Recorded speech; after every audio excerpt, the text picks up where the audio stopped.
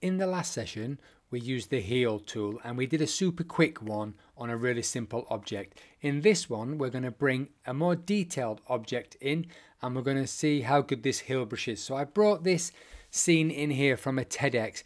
Now, what I want to do is I want to remove this light first of all. So I've just zoomed in so I can see it.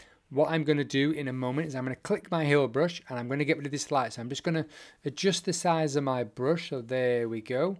Right, let's zoom in. Let's paint over this light and see how good this effect is. So I'm painting over this light. Here we go.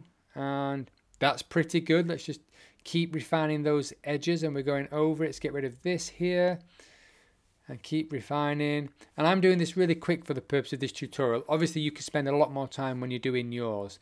But when I zoom out, that looks pretty good actually. Right, let's see if we can get rid of some more detail. So let's get rid of all of this section here. Now, if you were doing this in Photoshop, this would be an insane task to do. So let's just super quick go over everything. And I'm not after perfection for this tutorial. When you're doing it, you can absolutely go into much more detail. I just want to show you what's possible.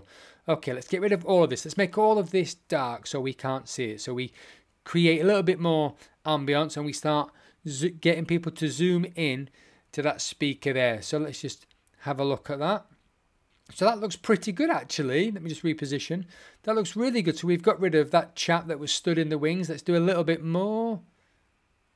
Perfect. How good is that, guys? So the heal brush in Bazaart absolutely does a fantastic job of removing even complex scenes. I'm just going to move this TV down at the bottom now. Let's have a look.